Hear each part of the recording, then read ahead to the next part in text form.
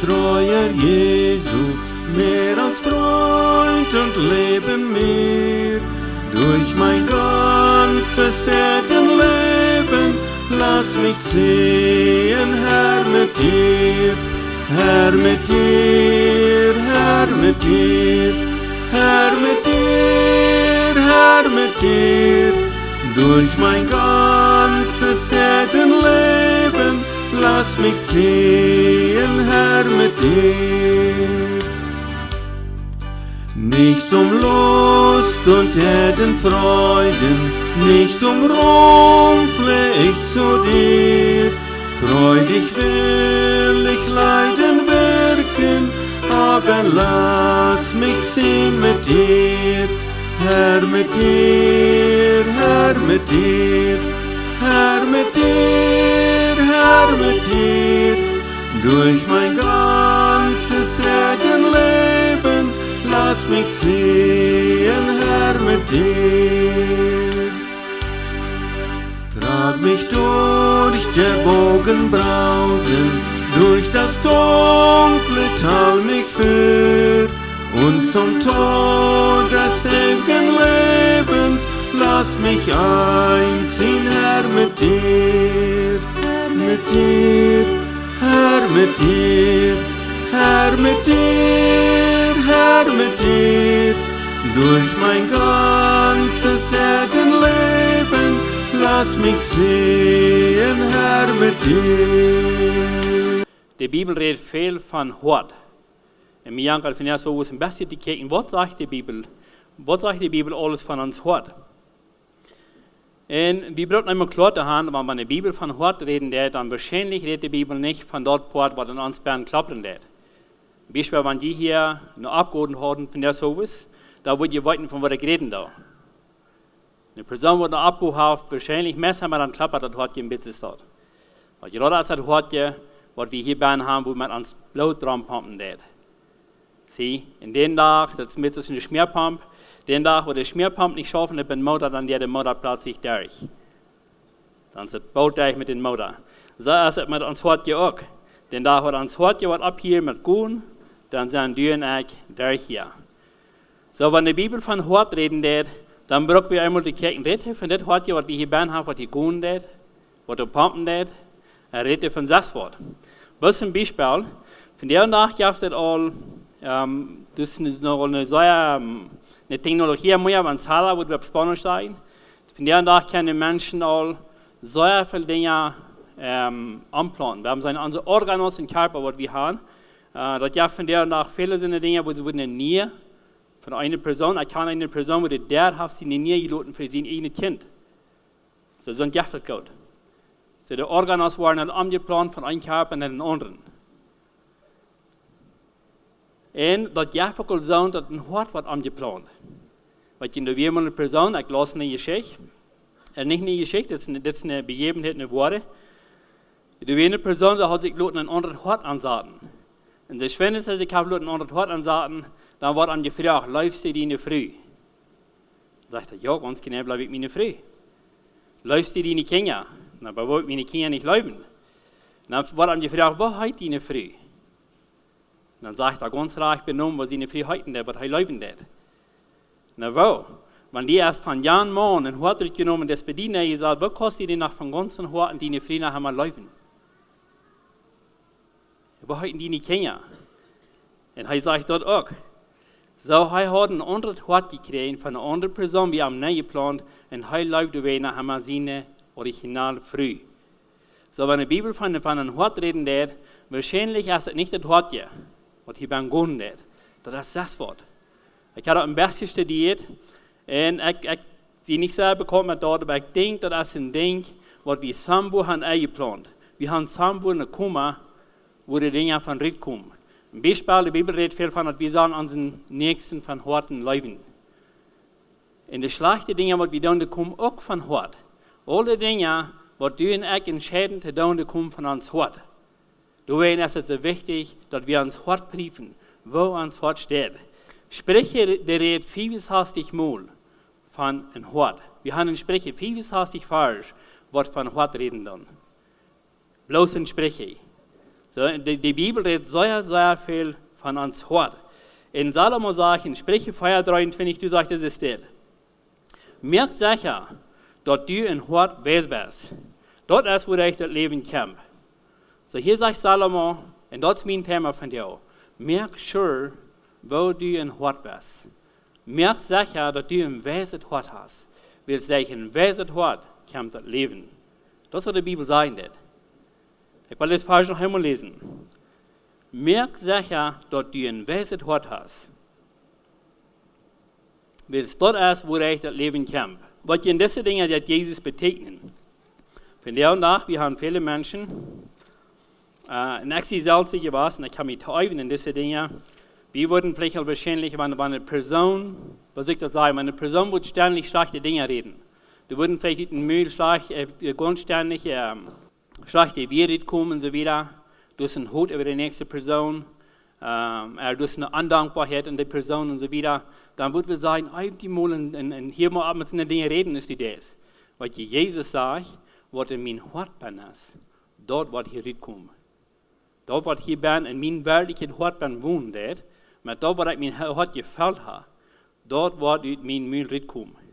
Und Jesus sagt, das ist nicht möglich, dort ist das, was kann reinkommen, ist dort, wo du bin. Er sagt in Matthäus Kapitel 12, einfach mal die Verse lesen. Matthäus 12, 33, Vers 38, da sagt Jesus das. Saat einen guten Baum, so wird die Frucht gut sein. Saat einen schlechten Baum, und die Frucht wird schlecht sein. Und die Frucht, wo jeden Baum kann, die Schlangen drunter. Wo kann je gut reden, wenn die schlecht sind? Weil es wovon das Hort voll ist, davon redet das Müll. Ein guter Mensch bringt seine gute Kummer gut durch. Und ein schlechter Mensch bringt seine gute Kummer schlechter durch. Ich sage Ihnen das, und Gerichtstag wird der Mensch Rechenschaft geben für jeder andere Wort, was er geredet hat. Weil es seine eine wird, wo je gerecht vor dich. Und der eine wird, wo je verdammt. Hier sagt Jesus, der ich an der eine wird, wo wir gerecht vor dich, und der ich an der eine wird, wo wir verdammt werden. Was ich dann habe, denkt vielleicht von der Bibel sein, dass wir wollen für jeder andere Wort, was wir reden, wo wir Rechenschaft aufgeben. Dann denken wir so, dann soll ich welche Hobbs nicht sein. Ich weiß ja von der nach Menschen, die würden dann sagen, na, weil ich ja Hobbs nicht mehr reden. Wenn es das ist, dass ich soll Rechenschaft aufgeben für jeder andere Wort, was ich reden darf, woran rede ich dann noch Hobbs nach? Na, soll wir nicht reden, die Bibel redet davon, dass wir sollen Gemeinschaft haben. Wir müssen den ganzen Aufschnitt nehmen, dann mal bekicken, was sagt Jesus hier? Er sagt, am Anfang sagt er, saat einen guten Baum, da wird die Frucht gut sein. Saat einen schlechten Baum, da wird die Frucht schlecht sein. Ich habe dieses Jahr noch einen Spazier mit ein paar Lied, die Frau hat sehr klar, dass sie wie weitergeboren. Und der Mann, er sagt, okay, wie bekehrt. Und der Mann, der lebt ständig in Sinn. Und die Frau wirst du sagen, Gott, dass der Mann nicht bekehrt wird. Und eins sagt die Frau, soll wir das nicht in der Frucht erkennen, dass ein Mensch bekehrt ist? Ich sage, was sagt die Bibel? Was sagt die Bibel? Kann ich den guten Baum gehen prachen, die sollst bitte mal schlechte Frucht bringen? Oder kann ich den schlechten Baum gehen prachen, bitte, bring doch mal gute Frucht. Das ist nicht, was Jesus sagen wird. Jesus sagt, mit einem guten Baum, du wirst gute Frucht kommen. Von einem schlechten Baum wird schlechte Frucht kommen. Das ist, was Jesus sagen wird. Er sagt hier wieder, die Schlangen drin sind. Wo kann ich gut reden, wenn die schlecht sind? Mag wir hier? Jesus redet zu den Pharisäern. Er sagt, wo kann ich gute Dinge reden, wenn die hier schlecht sind? Wenn die eine Kummer, von wo das Müll reden, der wird hier rüberkommt. Sie, wenn meine Kummer voll schlechte Dinge ist, wo kann hier gute Dinge rüberkommen? Das ist nicht möglich, sagt Jesus. So, spreche, sage uns sehr klar, dass wir sollen schön werden, dass wir wollen ein weises Hort haben. Willst du, dass ich dort hier wieder das ewige Leben. So, wir werden uns das Part von der sowas in 4 Punkten ein bisschen betrachten. Wo kann wir sehen über das? Und das erste Part ist, im Beispiel bekennen, wenn Jesus sagt, dass alle schlechte Dinge kommen von dem Hort. Da werden wir gucken, was von den Dingen kommt raus. Und ich sage, ich habe alles raus, aber bespreche es, ich sage, ich habe sehr viele Beispiele von das. Und das erste Part ist das. Sprüche 12, Vers 20. Da muss ich mir die Vers sagen, das. Sprüche 12, 20. Das heißt es das. Wer böse plant, hat ein falsches Hort. Mag ihr hier all? Wenn eine Person schlechte Dinge plant, wenn ich zum Beispiel plane, ich will die samen Dinge tausaten. Und ich will die was immer. Ich plane vielleicht eine Sünde zu begehen. Und ich plane Dinge, was gegen Gott sind. Dann sagt es hier all, ich habe ein falsches Hort. So, wir werden uns ein paar Dinge betrachten, was die Bibel sagt nicht von das, was Sprüche sagen nicht. Und hier sagen sie immer sehr klar, wenn das Hort nicht wird abrechtig sein, mit dort, wo ich all, wenn meine Pläne, die werden ein Hort anfangen. Das nächste ist Sprüche 14, Vers 13. Sprüche 14, 13, das sagt es das. Sogar beim Lachen kann ein Hort weitun. Wenn der Friede ewig ist der Trüben durch. Hier sagt es, sogar beim Lachen kann ein Hort weitun. Weil ich auch ziemlich kriege, von was das falsch reden wird. Euer Eck bekehrt wird, euer Eck mein Hort hat wirklich transformiert von Gott, dann habe ich so viel, wir sind 12 Stunden gefahren, und mir da bei den 12 Stunden bei anderen, die Stunden da anhielten, dann habe ich mir das sehr weh tun. Ich geroht innerlich und hornschaftlich gesagt. Ich weiß auch, dass Dani Panna der vierten war, Eilis, ich kicke gern schaftig an, aber innerlich rohr tun da. Und gestern hatte ich eine Person bei uns, die kam und sagte zu mir. Er sagt, weißt du was, diese das so eigentlich schafft ich. Aber weißt du was, sagt er, mein Hort rohrt Tag nach. Dann frage ich ihn, warum? Was die Ursache wird, warum er rohrt das? Er hat mir gesagt, wie war ich bin, wie bekehrt. Dann frage ich ihn, was sein Leben klar hat mit dem Herrn Jesus. Dann sagt er, ja, ich weiß das nicht, dass ich mich bekehrt habe, und ich weiß das nicht, dass ich wahr geboren bin. Ich habe keinen Zweifel, dass ich nicht wahr geboren bin. Sagt er, aber danach mein Hort rohrt. Dann fangen wir an zu nobren. Und das geht nicht lang, dann fangen wir den Specker. Das ist eine Person, die von klein an wie schlecht behandelt worden von seiner eigenen Papa. Der Papa, der hat von klein an alles, was der Junge tut, kritisiert. Die Mama schlecht behandelt, hat immer was gesagt, der Papa trinken tut. Und der Papa hat auf das Junge sein Hort von klein an rangekillt. Und hier wird eine große Wunde. Das Hort von diesem Mann blar innerlich. So, du brauchst eine Heilung passieren. Wenn das Mann noch bekehrt wird, das Hort kann geheilt werden. Der Herr Jesus sagt in Johannes Kapitel 8, Vers 36, wenn er uns frei macht, dann sei wir reich frei. Wir brauchen geheilt werden von dem Herrn Jesus. Weil das Beste, was er schaffen wird, wenn du so Dinge passiert sind, und das passiert auch von dir vielen Ehepartner, sind von dir viele Lieder, das so ein großes Video, weil das Beste, was ein Hort kann geheilt werden, das ist, zum Beispiel, das kann verschieden sein, das kann Papa gegen Kinder sein, das kann der Mann gegen die Frau sein, das kann der Frau gegen den Mann sein. Aber die beste Heilung ist das, wenn ein Mann, zum Beispiel, wenn man so ein Beispiel merkt, wenn ein Mann gegen die Frau ist, wenn ein Mann auf eins zu der Frau kommt, mit Rohr, mit einer Worte Bose, und er sagt, guck mal, ich habe die recht behandelt. Ich sie falsch, und ich ist Mann, sie sind mit dem Mann gewesen, und ich dachte, du sollst mit ihr tun sein und alles. Und ich dachte, ich sehe so gut, wie die Dinge tun. Wenn der Mann dort bei uns anerkannt hat, mit Rohren, mit einer Worte Bose, und sie beten taub für dort, dann kann das Hort ein sehr kleinen Schutz geheilt werden. Aber ich sehe jetzt in das Mann, weißt du was?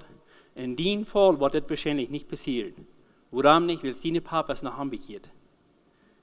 Deine Papa, das ist ein Weltmensch. Ja, er geht in die Kirche, aber er ist noch nicht bekehrt. So wahrscheinlich wird deine Papa nicht in die Idee kommen, dass das keine Heilung passieren, dass hier keine Heilung passieren zwischen dir und deine Papa. Aber dort meint ihr nicht, dass du mal die Randreu mit diesem Video. Ich sage, wie kann das Ding nicht Jesus bringen, dass Jesus das Ding heilen wird? Manchmal braucht er Zeit, sehr viel braucht er Zeit, aber dort ist der Weg, wo wir das tun. Wenn ein Mensch aufmerken wird, wir haben von ja viele Menschen, die rohren und hart werden, haben ein deutliches Video. Sie sind schlecht behandelt worden, sie sind klein gewesen. Als die Kinder sind sie das gewesen, dann haben die Daddies auf das Rand gekillt. Ja, und die Kinder rohren, die sind 40 Jahre, 30 Jahre lang befreit, und die Mama, die rohrt da. Sie haben eine Video, was du viel zu heilen. Und das kann einzig geheilt werden, wenn eine Person dort ist, was jetzt passieren wird. Wenn ein Mensch auf eins kommt und sagt, guck mal, das wäre sie. Ich kann hier bei einer Video. Und das merkt mir mal auf, dass wir für das Ding beten können. Dus ik zei, manchmal braucht das Zeit, das braucht einen Prozess, das wird nicht kurz von einer Minute in die andere geholt sein. Gott kann das, aber ich denke, manchmal braucht die Dinge Zeit, aber die Dinge werden aufgedeckt. Solange es ein Mensch holen lässt, kann doch nicht eine Heilung passieren. Nicht. So hier sagt es sogar, wenn ich lachen da, so ich spreche, für Tieren, mein Hart rot. Ich weiß, von was du reden lässt. Nächstens, heute mal gedacht, wenn ein Mensch fallen lässt, du hast erst haben, was in Hart passiert. Ein Mensch wird nicht bis Jerusalem fallen. Ein Kind Gottes fällt nicht bis Jerusalem. Spreche 18,12. Spreche 18,12, das sagt es dort. Er sagt, ein Mann fällt, wenn er ein Hort stolz ist. Wenn ein Mann ein stolzes Hort hat, wird nicht böse tät, vielleicht Kamil bekehrt, aber ja, Satan hat wie some Dinge, die Menschen und ich bekannt das nicht, und ich darf mich nicht damit für die nächste Person, some was passiert in mein Hort erst, und dann hängt er dort vorlag. Das sagt hier, Salomon sagt, ein Mann fällt bloß dann, wenn er ein stolzes Hort hat. So, das sind ein bisschen ein paar Beispiele, was Spreche sein, von wo ein Hort kann schaffen. Und ich sage, alle Dinge, was wir tun, die kommen von uns Hort. Und Jesus, der das bestätigen. Als Jesus und seine Jünger sie eingeladen werden, zu einem Multi bei den Pharisäern, dann deuten Jesus und seine Jünger, sie deuten sich nicht dahin waschen, und sie werden kritisiert.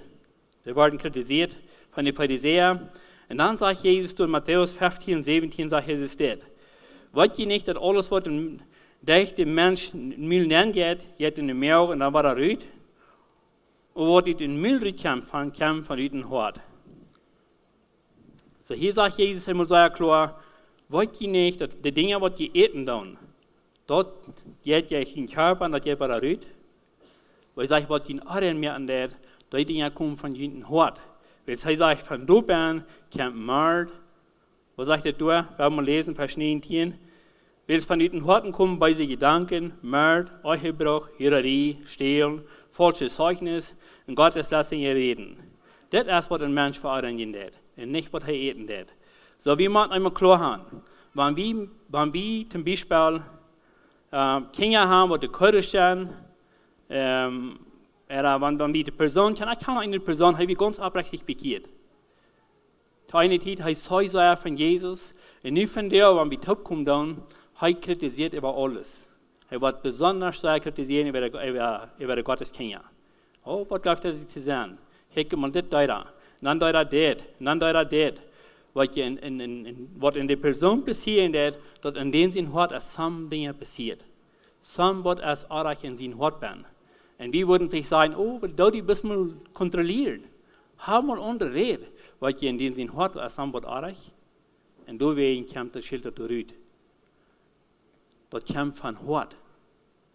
Von Hort kommen die Dinge, was hier kommen dann. Ja, wir kennen Hechelchen mehr, manchmal dann versägt werden Hechelchen mehr, und wir sagen, gute Menschen, weil Jesus sagt sehr klar in Matthäus 12, die Schlangenbrunzels. Wo kann ich kein schlechtes Gott kommen? Das ist möglich. Weil ja, ich kann eine Polit. Sie hatten ein nattes Kind, und einen Tag fängt das Kind an, Kurdisch zu sein. Das Kind ist nicht mehr dankbar, Kurdisch gehen, alles, was sie soll tun. Weil ich sehe Gott sei dankbar, oder das in ein Lied sein, das ist sein. Diese Lied, und da steht, dass sie das Kind nehmen, und manchmal der Vorrasch, wenn ein Kind Kurdisch ist, dann war das Kind ein bisschen gestraft. Ich wollte nicht einmal ein bisschen strafen, und wenn die dort nachmal was stehen, und nachmal was da sein, dann sind es die Dinge, wo die nicht kommen, dann war es da kriegen. Viele Vorraschstunden von Jesus da. Weil die diese Lied, sie deuten das Kind apart kriegen, und dann deuten sie das mal utforschen. Da haben sie mal Gemeinschaft mit dort. Und eins kam da, wo dreht, dort zusammen saß wir, hat das Kind schweinische Bilder davon gewesen. Und das Kind hat ein schweinisches gegessen. Und sie können mit das Kind zu beten, und das Kind wird frei. Was wird passiert sein, wenn das vorher auf das Kind gekillt hat? Wahrscheinlich wird das Kind dann abgewaschen, 30 Jahre, 35 Jahre, dann wird gerot haben. Woran wird hier ein Hort werden? Das ist eine Krankheit. Hier ein Hort werden ist Sambord, wo der Röhren wird. Die Dinge, die in mein Müll kommen, die kommen von meinem Hort werden. Wenn mein Hort bei ist, dann kommt auch bei sich in mein Müll. Ich mag eine Transformation haben in Hort werden. Punkt Nummer 1. Das nächste, ich weiß nicht, wie du gedacht hast, dass Satan Todtritt hat zu uns Hort. Das ist der große Kind Gottes. Satan hat Todtritt zu mein Hort. Zu dem kommen, was ich da habe, wo meine Dinge, was ich da rauskomme, du hast Satan Todtritt. Und wir kicken dann in Matthäus Kapitel 12, Vers 43 wieder, da sagt Jesus, wenn jemand einen schlechten Jessen hat, und er wird den retrieben, da wird er jetzt verloren und er wird in die Wildnis fliegen, und er wird sein, dass er du ist vom Platz fängt, wird er nicht was fängt, er wird er zurückkommen, dann wird er sein, das hat als die Schmackereien gefährlich, aber das hat als nicht gefällt.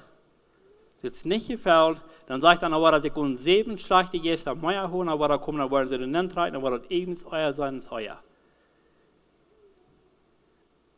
Und was je das so wie in Ananias. Ananias und Sapphira, wie weit ist die Gemeinde in Anfang wird, dann werden sie sehr behauptlich einer für den anderen tun. Die Menschen, die sich in Anfang sehr viel aller halten, ich glaube, wir sollen das nicht Gottes für viel aller tun, wie tun.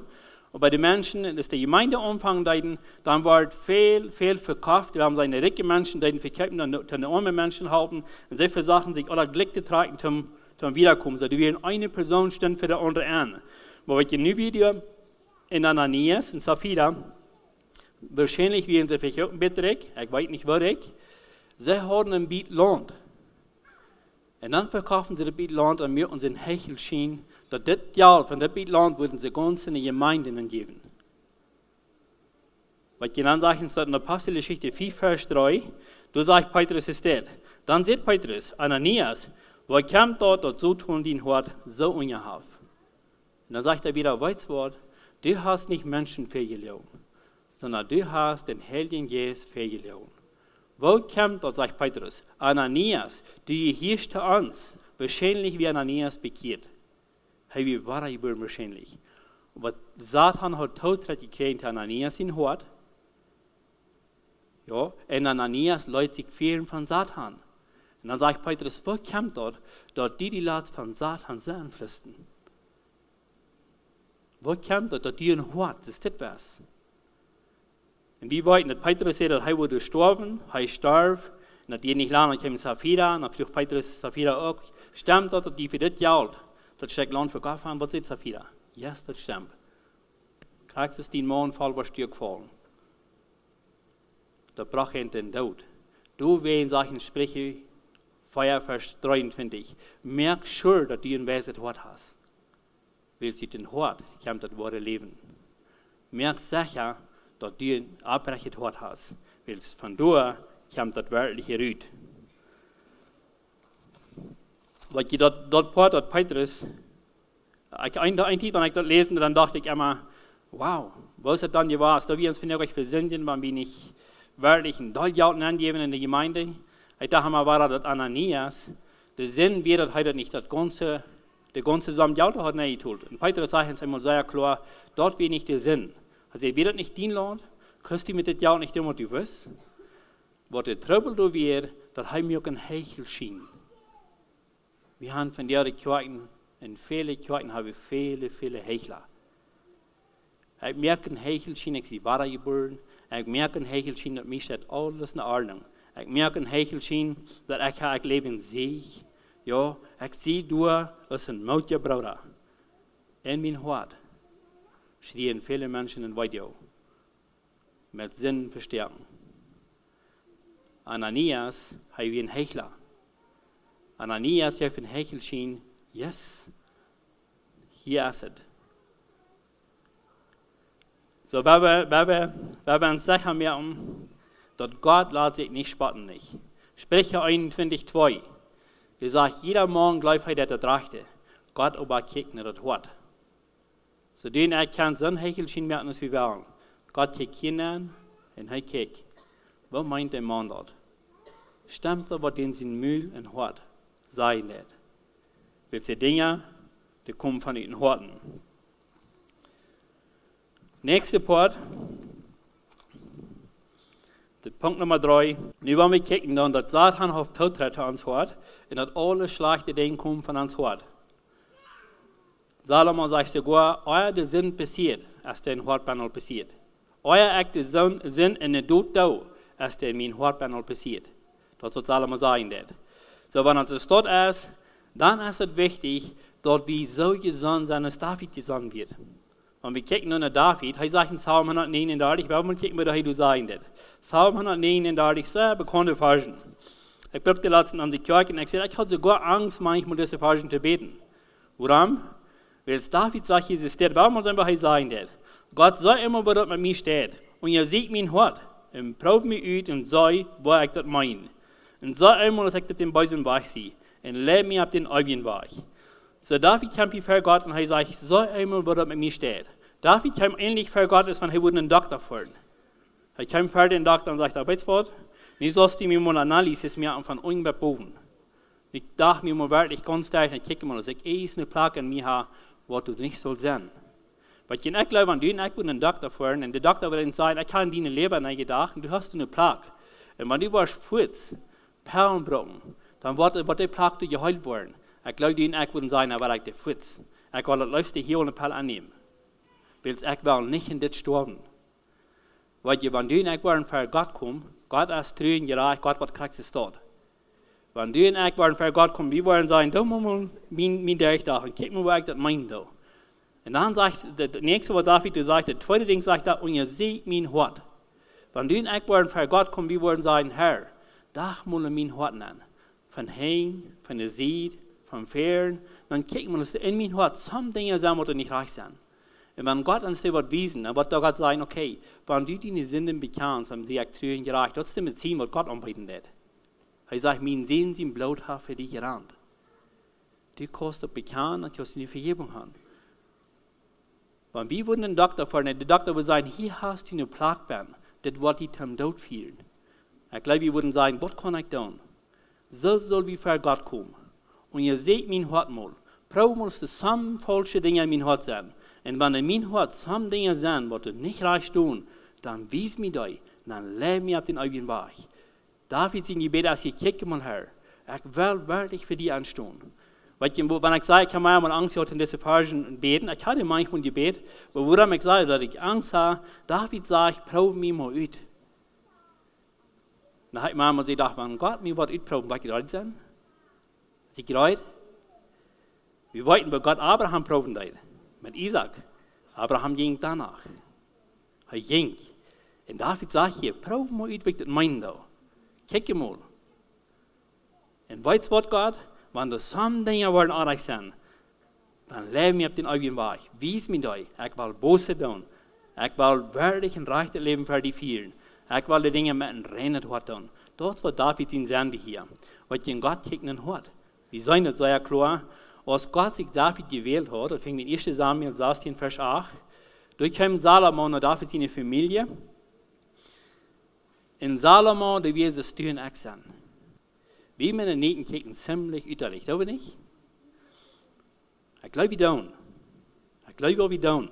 Aber dann tale ich mich damit an. Wir kicken üterlich, wo sitzt der Mensch, und wenn die Sohn sitzt da, kann das vielleicht ein Prediger sein. Da waren die Chili, wenn die lange Mäben haben, dann vielleicht ein Sänger. Salomo, wie hieß es dort? Salomo, ich kickt nur David seine Brüder, und dann sagt er, kick mal. Das muss er sein. Und dann sagt Gott, weißt du was? Reicht dir nicht an, wo groß er ist? Und kick nicht, wo er üterlich sitzt. Er sagt, die Menschen kicken üterlich. Ich aber kicken ein Hort. Und Gott hat sich David ausgewählt. Und wenn Gott sich David hat ausgewählt, hat wir warum? David war ein gottesfürchtiger Mensch. Wahrscheinlich wird David von ziemlich klein, wie er gottesfürchtig. Und er hat ein Vertrauen an Gott. Wir sagen, dass David an einen Satz, er will nicht mundmangt das Volk, und er ging vielleicht seine Brüder segnen, er ging das Volk Israel, und vielleicht wieder noch ziemlich jung. Und dann hat er erzählt, dass er dussen verlässt er den Spott über Gott sein Volk, in der Gott pflegen. Was sagt David dann? David wird entschieden. Er sagt, weißt du was? Der Gott wird mich von der Lebens raten. Der Gott wird mich von dem Bohr raten.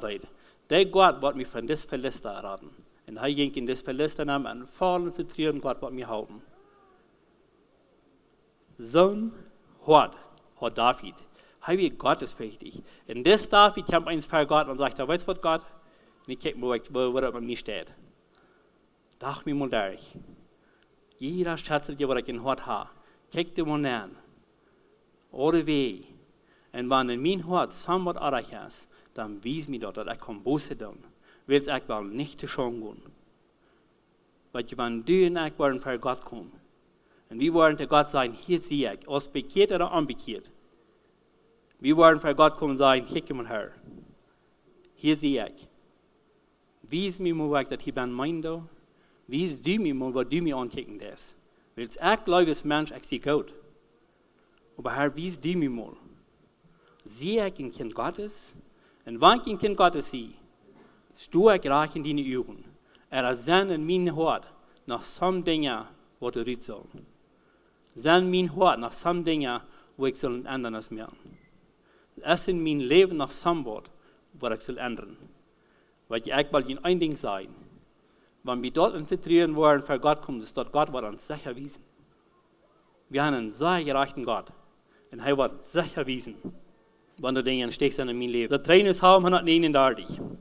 Gott sei immer, was bei mir steht. Und ihr seht mein Hort und probt mir aus, was ich das meine. Du willst die Mut mir haben. Wenn du nicht auch so steht, weil wir für Gott kommen und sagen, hier sehe ich Herr, da die mein Hort mal prüfen. Und wie ist die mir mal, was ich das meine. Punkt Nummer 4.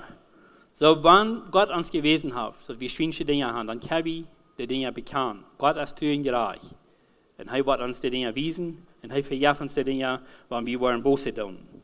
Gott wird mein Hort ändern. Punkt Nummer 4.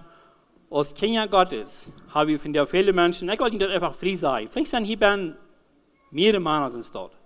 Ich will nicht frei sein, weil es vielleicht was diese Person ist dort. Und ich weiß, das wird auch gekickt am YouTube. Und vielleicht sind die Menschen, die leben in das Band. Ich denke, wahrscheinlich sind wir. Von der habe ich viele Männer, sie fallen immer wieder in Porno. Viele Menschen sind gefesselt in Porno. Viele. Und ich habe mit mehreren Personen geredet, die sagen, sie steht. Sagen, ich will das nicht. Und dann bekenne ich dort den nächsten Tag direkt darüber. Warum? Weil das ist ein Ding, Porno. Aber es kann verschiedene Dinge sein. Ich habe mich ganz viel genommen, das Schmecken, das hat ich nicht ganz frei, nicht schmecke ich darüber. Ich habe mich viel genommen, ich würde nicht mehr trinken, nicht trinke ich darüber.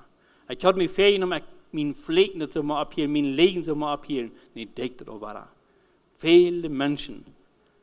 Ich rede Freitag so, aber eine Person, wo du abrechtig, ich denke, er ganz abrechtig Buße, und er sieht es nicht.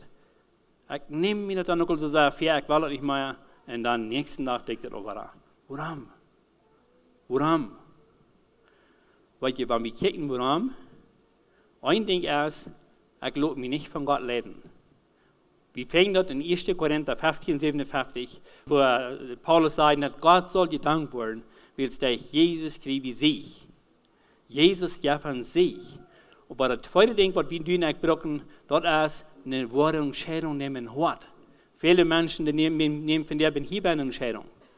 Ich habe recht mit Porno kicken. Das passiert hier, nächsten Tag, weil es hier in Hoat noch nicht passiert ist, wenn die keine anderen das passiert ist, nächsten Tag diktiert war.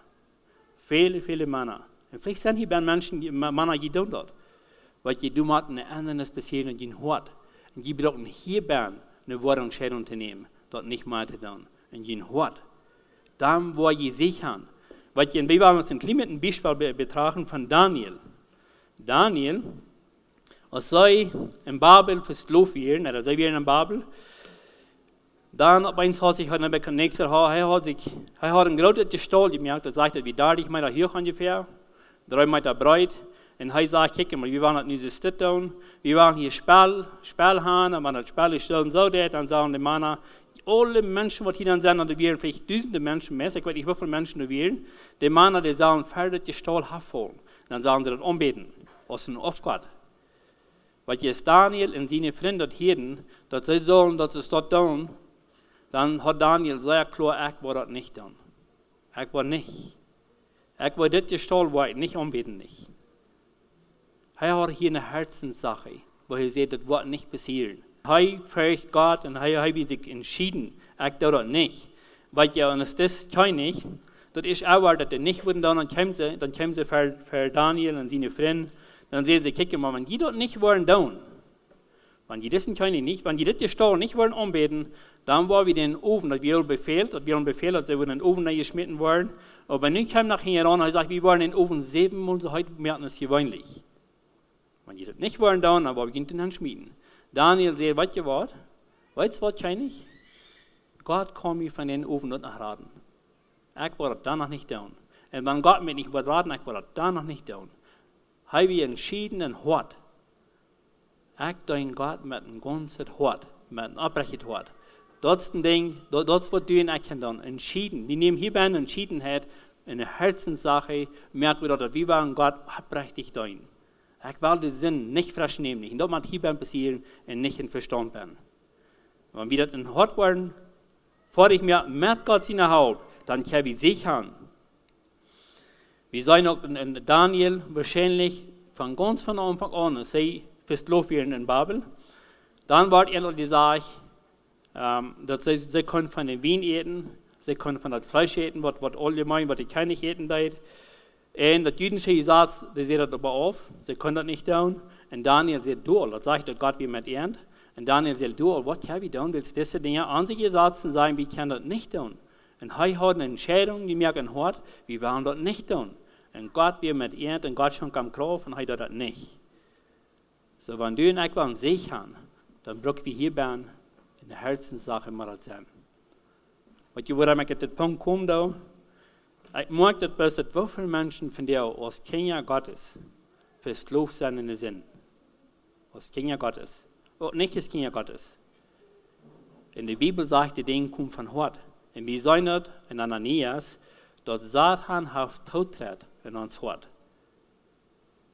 So, wir brauchen zu wirken. Du weißt, sagt die Bibel uns, merk schon, dass du ein abbrechet Hoat hast. Weil von dort kommt das Leben. Wenn du was ein abbrechet Hoat hast, wenn du was ein weiset Hoat hast, wenn du was abbreche, rechte Entscheidung machen, dann wird das nicht passieren. Nicht. So, wir fangen in 2. Korinther 13, Vers 5, wo Paulus sagt, Brief geht mir selbst. Und ihr seht, geht mir selbst, dass ihr im Glauben stehen. Er weiß ihr selbst nicht, dass Jesus Christus ein Güter ist, weil es war nicht, dann hat ihr versagt. Wenn wir versagen dann sollen wir uns fragen, wo stehen wir? Stehe ich abrechtig mit Gott? Sehe ich wirklich abrechtig mit ihm? Und wenn es ein Fall ist, dass wir vor Gott kommen, in Gott wissen, so bei uns hast du seine Dinge, die in Ordnung sind, dann sagt uns die Bibel, 1. Johannes 1, Vers 9, wenn du deine Sünden bekennst, dann ist Gott treu und gerecht und vergift dich. Und wenn du was Gott fragen, es will dein Hart ändern, es will dein Hart transformieren, Gott wird dein Hart transformieren. Das ist ein Ding, was Gott versprechen wird, und er wird das tun. Er wird das sicher tun. Aber du und ich brauchen demütig zu sein. Manchmal, wir glauben vielleicht, dass eine Hochmiete kann vielleicht ohne Kleider und so weiter. Aber eine Demütig, eine Hochmiete ist ein Hartband gewöhnlich. Wir haben viele hochmütige Menschen, die sind ganz dunkel eingetragen. Aber sie wollen nicht bekannt, dass sie arg sind. Hochmütig, ein Mann. Er läuft ein demütiger Mann, und er wird nicht zu seinen Kindern sagen, guck mal, als Mann habe ich ihn arg behandelt, kann ich mich vergeben. Weil ich war das so klar. Als ich mich bekehrt habe, dann einen Tag habe ich eine Klasse für Herrn Friesen und sagte, ja, so ja viel hochmütige Vorrasch, war nicht bekannt und ihre Kinder, wo sie arg waren. Und ich wusste, ich kann uns gerade zum Jahr mal geschlagen. Ja, sie hat sich verschuldigt. Aber ich hatte es wird geschlagen. Und wahrscheinlich hat sich das ein bisschen ein Teil geschlagen zwischen mir und er. Und als ich geschlagen habe, dann bin ich nach Hause bekehrt. So, nu bin ich ungefähr ein Jahr bekehrt. Und ich denke, dass wir in mein Hart, mir lehrt an, mit all den Dingen zu fixen, was Herrn Friesen, diese Klasse gibt, dass ich sehr viel hoch mit dir vorrasch. Dann bin ich in der Klasse als Fan, vor ich nach Hause, und ich sage, hier wäre es nicht meine Früh. Aber was wir tun, das erste, was ich da, ich ging in meine Jahre dachte, wir haben Bett gerührt, wir kneten den Bett taub. Ein Thron. Und ich sage, ich ist Vater, hat die nicht recht behandelt. Kannst du mir vergeben? Und du bist hier eine Verbindung zwischen mir und meiner Tochter. als Führer, braucht wir sicher zu sein, dass wir ein rechtes Hort haben. Weil die Dinge, die du tust, die kommen von deinem Hort. Und wenn du ein Hauch mit dem Hort hast, dann passieren die Dinge, die passieren in deinem Leben. Von einem Hort kommt der Trouble. So wahrscheinlich, wenn du irgendwo mit Menschen treffen, und wir wollen zu den Menschen sagen, du musst dich bloß mal ändern. Versuch dich bloß mal zu üben in deine Rede. Hier bloß mal ab mit Pflegen, hier mal ab mit Legen. Sieh, da wird nichts passieren. Weil wenn eine Person sie wird ständig pflegen da, und du wirst zu mir sagen, hier mal ab mit Pflegen, dann kann es sein, dass ich meinen Müll tabaken, aber bei einem Müll war das wegen kommt das Pflegen. Weil sie sagen, mein Hort bin es zu wegen. Und ich brauche eine Transformation in mein Hort. Und mein Hort braucht eine Ändernis. Weil Jesus sagt in Matthäus 12, wird in dem Hort, wovon das Hort voll ist, dort wird in den Müll schälen. So, du und ich brauchen sicher zu sein, dass wir ein rechtes Hort haben. Zum Schluss, Psalm 51, Vers 10, der Plattdeutsche sagt durch Körper, aber der Hochdeutsche, der Spanische, der sagt durch Hort. Hier hat David Grutz, in die Bete hat, dass Gott soll am Rennen. Dann sagt er, du verstehen es nicht. Dass ich mich freien und froh sein, dass mein verbrechener Körper, und der Hochdeutsche würde hier sagen, dass mein verbrechener Hort sich wahrer freien kann. So, David kam hier vor Gott und hat seine Sinnen bekannt. Er kam mit fern Tag mit seinen Sinnen und dann sagt der Herr, die heil mich. Dass mein verbrechener Hort, war kann geheilt werden. Wenn du und ich vor Gott kommen, Gott wird uns heilen. Aber ich will die beste Mut merken, dass manchmal braucht es auch sein, dass du brauchst, vielleicht brauchst du einen Salzsäuer, vielleicht brauchst du mal jemand ausschalten. Was mit dir tut, kann über das Ding beten und die Ruhe geben, dass du kannst heilen kriegen. Jesus sagt, wenn der Sinn Gottes ihn frei macht, dann sei ihr reich frei. Das ist, was wir brauchen. Dass Jesus uns frei macht, der den Hort. Dass wir sicher merken und schuld merken, dass wir ein abrechtes Hort haben. Zum Schluss nochmal den Vers, was ich am Anfang habe. Spreche Feuer 23. Merkt sicher, dass dein Hort weiß was. Dort ist, wo ich das Leben kämpft. So merkt sicher, und ich will jeden einen, was hier bin, ich will die Mut merken. Merkt sicher, dass du ein abrechtes Hort hast. Merkt sicher, dass du ein Hort bist, eine weise Person bist. Und du wirst sicher haben. Und du wirst einen großen Segen haben.